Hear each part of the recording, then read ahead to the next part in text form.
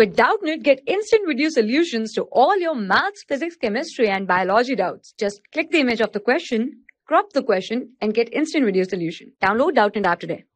So guys, here in this question it is given that the diameter of a copper wire is given as 2 mm if a steady state current of 6.25 amps is caused by 8.5 into 10 power 28 per meter cube. So electron flowing through it, so calculate the drift velocity of the conduction electron. So this is a question that he has given, and in this question we have the value of the diameter D of the copper wire is given as 2 millimeters. And also we have the steady state current Is, or we can also write the I value as 6.25 amps. So according to this, we know the formula I will be equals to Ne into Av.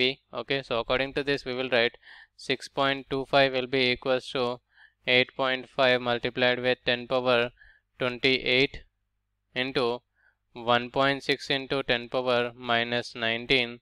Okay, so we will write this as 6.25 will be equals to 8.5 into 1.6 multiplied with 10 power 9 into pi into 10 power minus 6. Okay, so we will write the into V. So this is actually into V.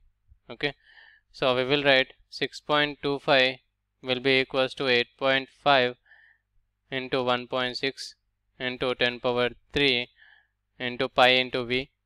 Okay, so we will find out the value of V will be equals to 6.25 divided by 8.5 multiplied with 1.6 into 10 power 1.6 into 10 power 3 pi. Okay, so by simplifying the above equation we will get the value of V as 6.25 divided by 8.5 into 1.6 pi multiplied with 10 power minus 3. Okay, so we will get the value of V as 0.14 into 10 power minus 3, and V value can be written as 0.14 into 10 power minus 3 meters per second. So this is the value of drift velocity that we have got. So this is the correct answer for this question. Thank you. For class 6 to 12, IIT JEE and NEET level. Trusted by more than 5 crore students. Download Doubtnut app today.